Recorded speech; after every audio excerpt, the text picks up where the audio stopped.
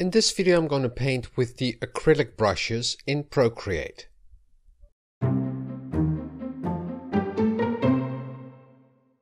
Welcome to Stayf Draws. I'm Stayf, a Dutch illustrator and animator, and in this video I'm going to answer some questions because there's also a community tab on my YouTube channel. So when you tap on community, I post some images and some polls of what you really would like to see on this YouTube channel. Now I've got some questions and we're going to start out with one question. It's by Robin Crawford, and I asked in a poll what you would like to see, and he would like to see some basics of drawing and painting, step-by-step painting and painting similar to some of the artists on YouTube that I do acrylic painting. Sometimes I watch those channels and then I'll try to figure out which brushes in Procreate will give me the same effect, and that's really what I would like to see from you if possible. So what he really would like to see is how I paint things in Procreate and maybe do some acrylic paint and just show which brushes I'm using. So that's what I'm going to do in this video. For this demonstration, I'm going to use an old sketch I did for a project I was working on and I never finished it. It's a children's book about Cubby the Lion, and this is Cubby the Lion. And I made a whole series of illustrations with Cubby the Lion for Inktober in 2016, I think. And I'll leave a link in the description box down below. But I made this sketch, and with this sketch I'm going to use the acrylic paint brushes, and you can find them when you go to Artistic, and there you can find the acrylic brush and the wet acrylic, and I'm also going to use the Kaczynski ink, which is a brush that has a little bit more of a structure to it. And because you're working in Procreate, and it's of course software where you can use several layers. So this is the sketch layer, and I'm just going to set the opacity to 50%. So this is a guide for the painting I'm going to do. I'm going to create a new layer, and I'm going to drag it underneath, and you can just drag it like this, and then it's underneath your sketch. The first thing I'm going to do is paint the background, and I'm going to use the biggest brush, and I think I'm just going to use the acrylic, and just gonna see if I still have. I also made a template for Cubby the Lion, and you can find that when you go to the color menu and then press on the color menu. It's on the right side, and there you see the palettes. Now another swatch palette is set to default, but when you press on set default, then you have it in all of the different tabs of the color menu. So this is the RGB, and these are the values with the RGB and HSB sliders. But I really like the disc, so you can, change your colors much more easy. And I'm first going to paint the sky. So I'm just selecting the blue, and I'm going to set the brush to 100%. And I'm just going to turn the canvas and just paint in or block out the colors. So this is the background, and I'm not gonna totally fill it because I like the semi-transparency of this. So this is the first color, and underneath it will be a little bit lighter, but maybe it's sunset. So I'm gonna set the color to a little bit of a yellow tone.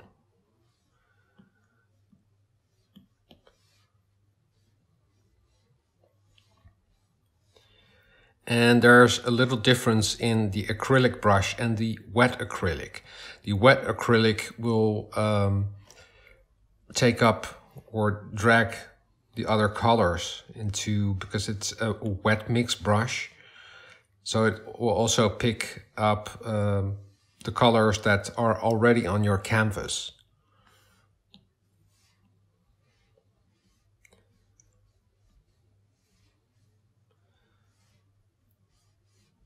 So this is the basic color of the sky. And I need a little bit of a yellow greenish background, because these are the meadows. And just gonna paint over the characters as well. It's just blocking out the colors.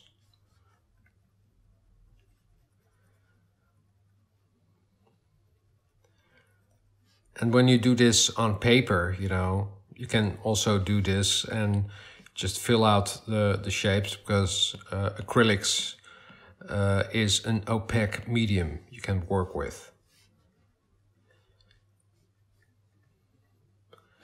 And I'm also going to need a little bit of a green. And this swatches palette I already created to do some other paintings as well. So that's why I have all of these colors already set. Here it's going to be a little bit more green, and I'm now painting with the wet acrylic.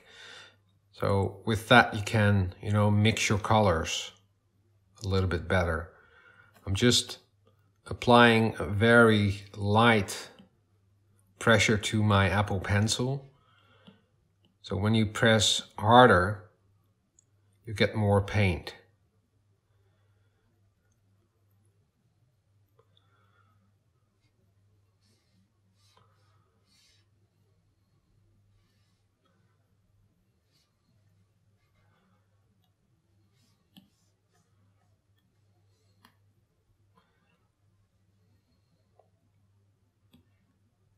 And this is just an underpainting.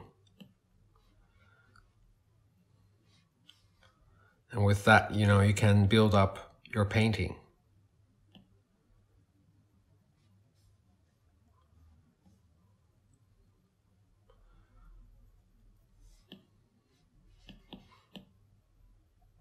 So now I'm going to switch to view again. And most important thing about doing a painting is where the light comes from. And maybe it's great if the light is coming from the left, because this is the father of Cubby the Lion, and you know, he can drop a shadow onto Cubby the Lion because his father is pretty mad. So you can also use that, you know, to enhance the story, to make it more of a menace or a dangerous situation. Now I'm gonna create a new layer, and that is for the foreground. And I'm just gonna block out the characters first, or maybe even better, the stones that they are standing on.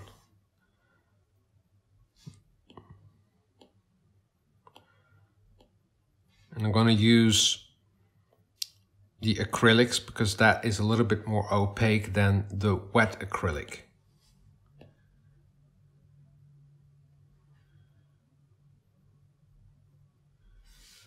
And it's just, you know, blocking out the colors.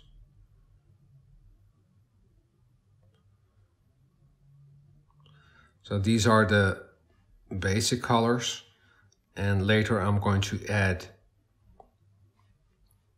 the shadows and also the values of the colors.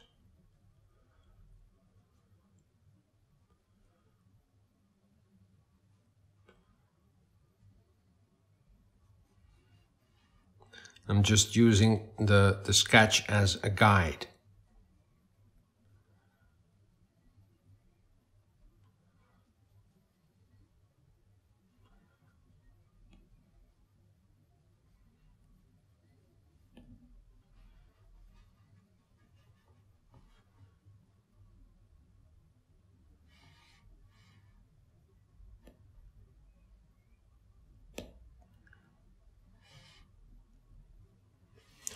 And I'm gonna paint it in yellow for the lions.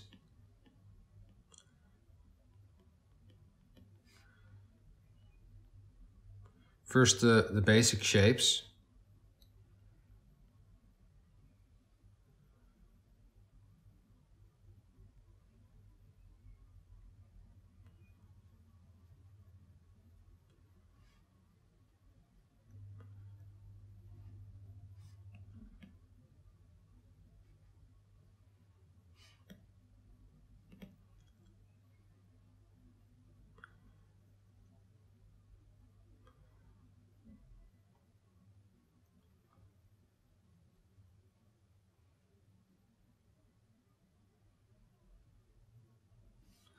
And here's Cubby the Lion.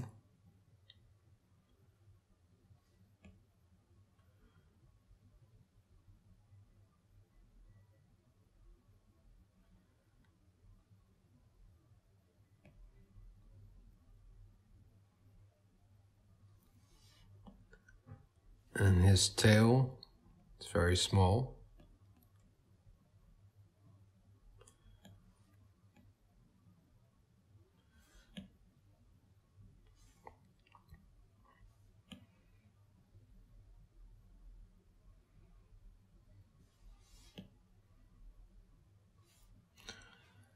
I'm gonna set the sketch to multiply.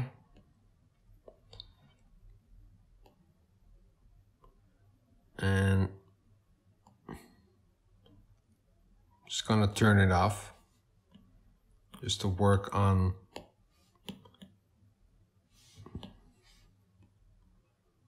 blocking out the colors.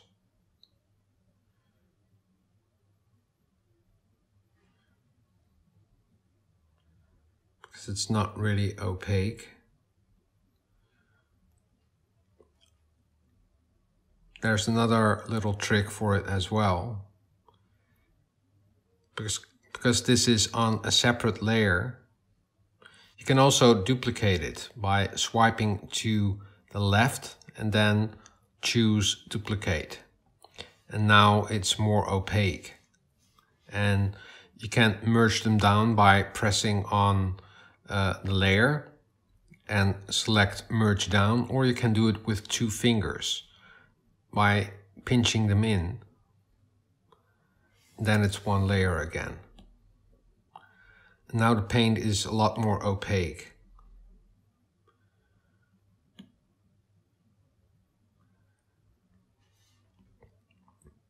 And now it doesn't look like much yet, but you know, you have to trust the process.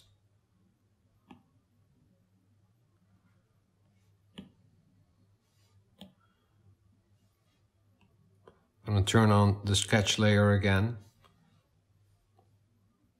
And I'm going to block out some colors behind it.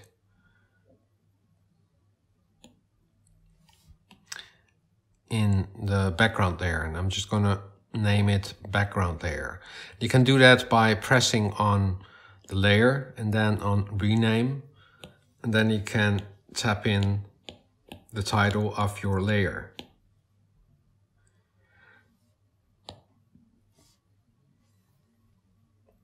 So now I have finished the basic setup of the foreground and the background, and now I can paint in some more details. And I'm gonna think about the light is coming from the left of the painting, so everything to the right will be darker. I'm first going to paint in some more details of the characters. Just zoom in, and maybe it's now better to use the wet acrylic mix because that blends a little bit better than the acrylic brush. I'm gonna set the sketch to maybe 20%, so I'm still having an indication of where everything is.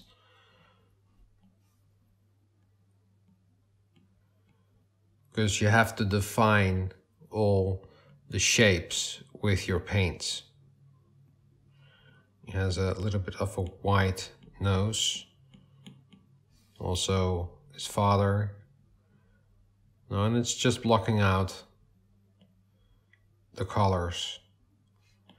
Maybe some white on the nose as well.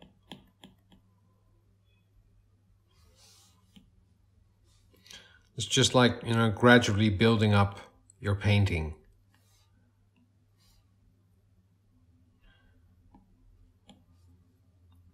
I'm now creating a darker value of the same color. So I'm going to use that because the light is coming from the left. So these parts will be darker.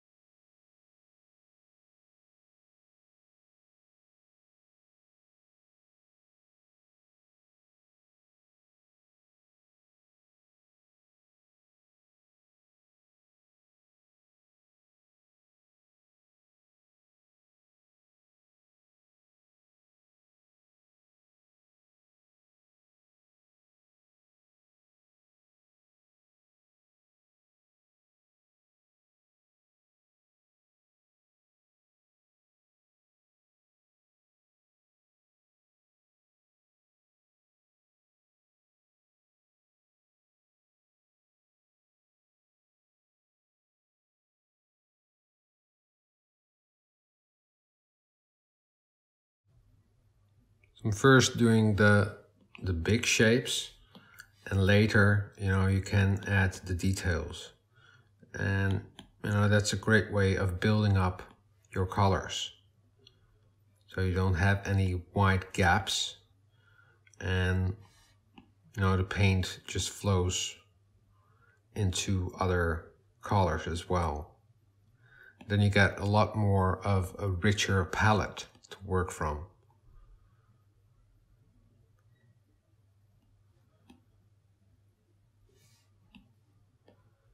And this part is really dark because the light is coming from, from here. So this is some rocks. These are some rocks he is standing on. This part is going to be even darker because it is in the shadow. And I'm still using the wet acrylic brush.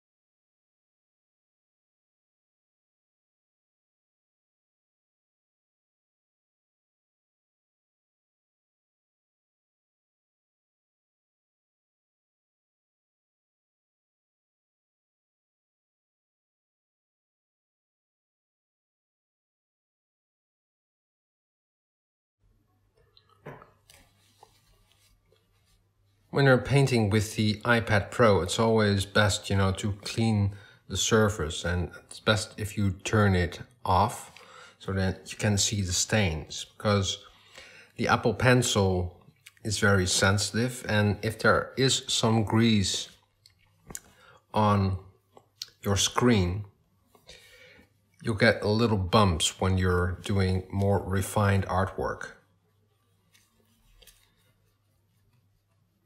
So I'm just using a cloth. It has, it's quite soft, and it's especially for cleaning screens.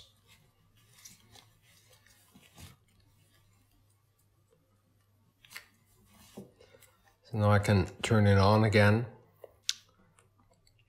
and start painting. I'm still on layer 3, and I'm just gonna name it foreground.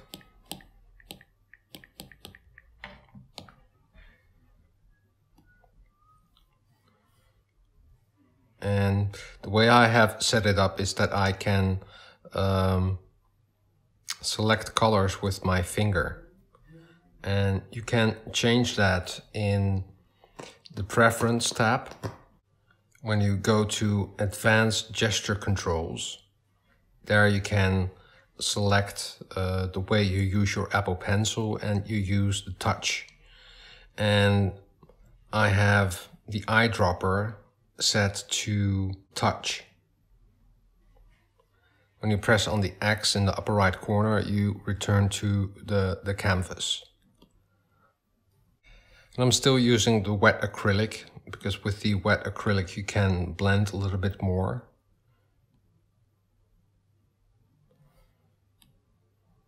And also, if you have the color wheel, when you pinch it out with 2 fingers, you have a lot more control over all the values in your color.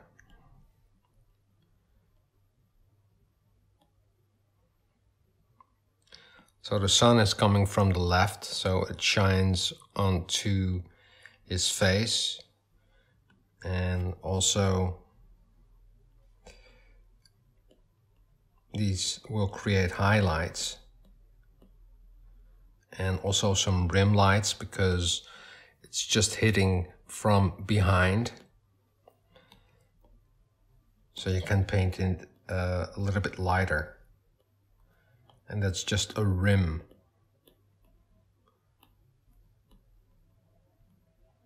You cannot see it just now because I still have the sketch layer selected. So when I turn it off, you really can see the true colors you're working on.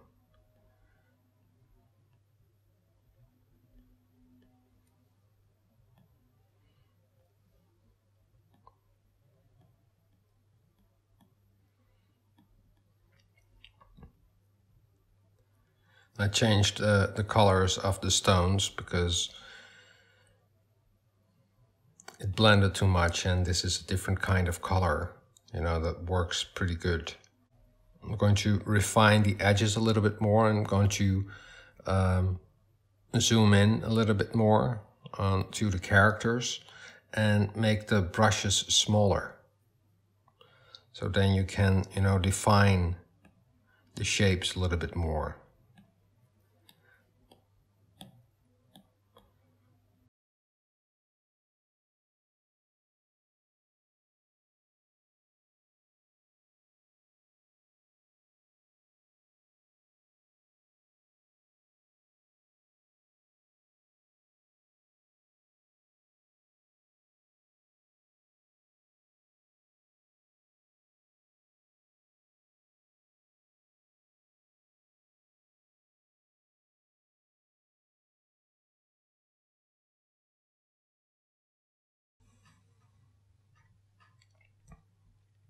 So here I drew the last part of the image, and now I'm going to blend everything because this is too detailed.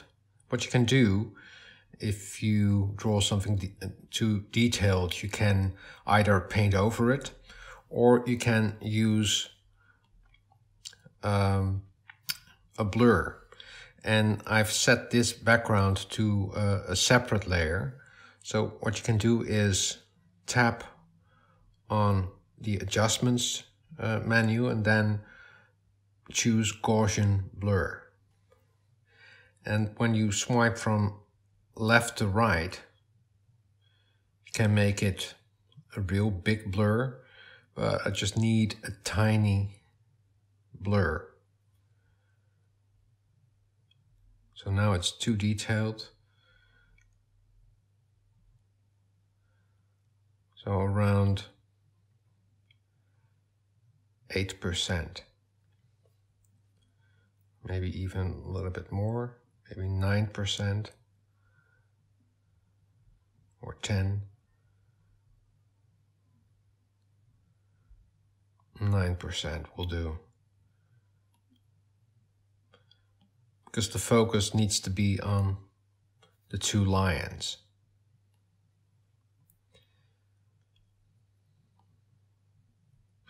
I'm going to turn off the sketch layer, and now I'm going to do some finishing touches to bring the fore and background a little bit more together. So I'm going to create a new layer for that. The reason why I'm doing this is because when you make a mistake, you won't ruin the rest of your painting.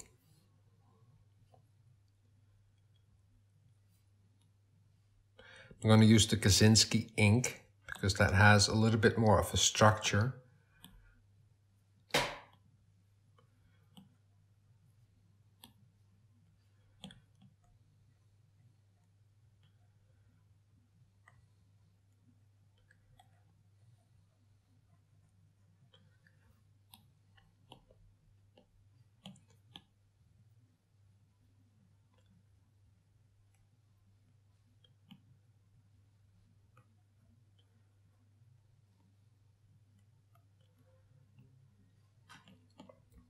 Also, I have to draw in some grass here, but it has to be some broad strokes to create it.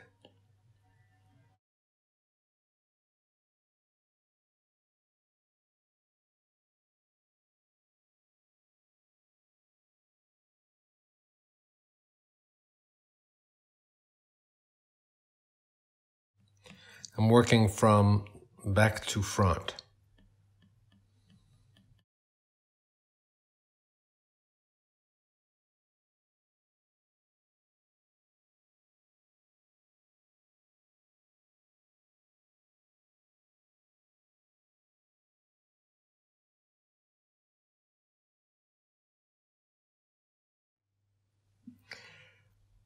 Now I'm going to use one more layer, and that's for doing the shadows, because I need the father of Cubby needs to drop a shadow onto him. And I create a new layer, and that's going to be on top of the foreground layer. And I'm going to set it to multiply.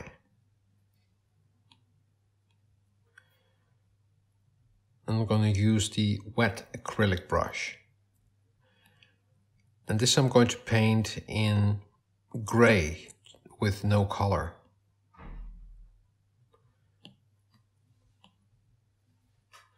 So the shadow falls up here.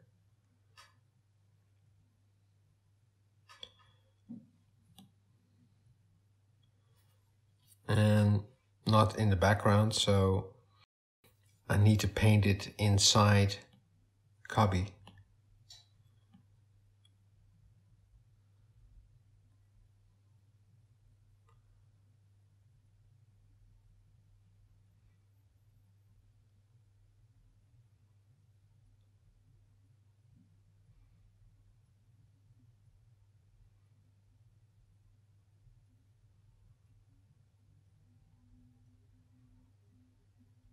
It also drops onto the stones.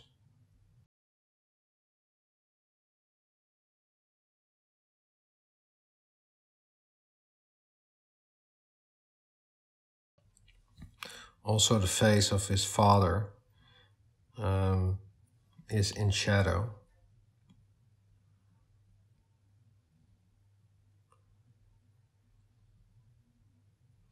Or maybe not this part. Because when you paint, you always have to think of the shape you're drawing. And this is a round shape, and of course his nose sticks out. So the light will fall onto his nose, but not onto his snout. Also his teeth and his mouth is darker.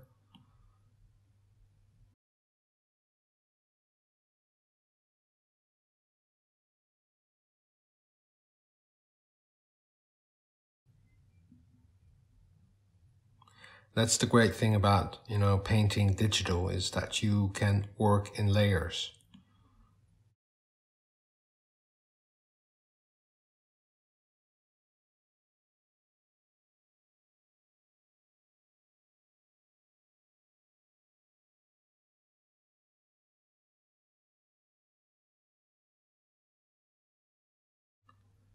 So I'm going to paint the rest of the body because it's also in shadow.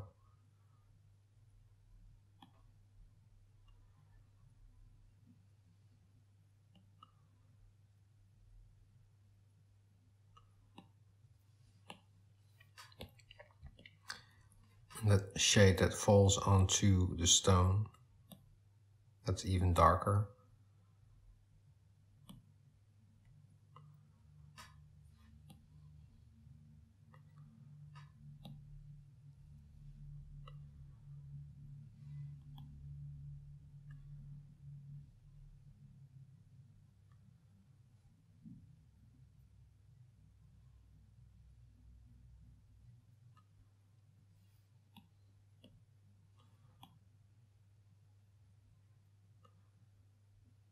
Maybe use the smudge tool, smudge it out a little.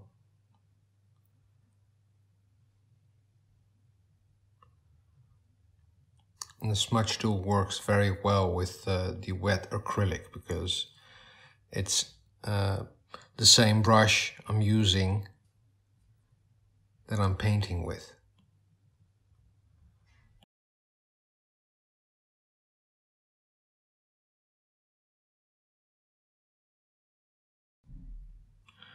Going back to the layer of Cubby the Lion, and I'm going to paint a little bit of a line, so to separate his arm from the rest of his body. It just needs to be subtle. Maybe a darker color.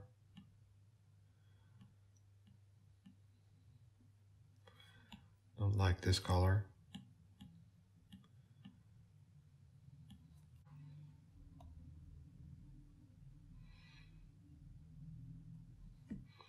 So the painting is now finished, and this is how you can use the acrylic brushes to paint an illustration for a children's book.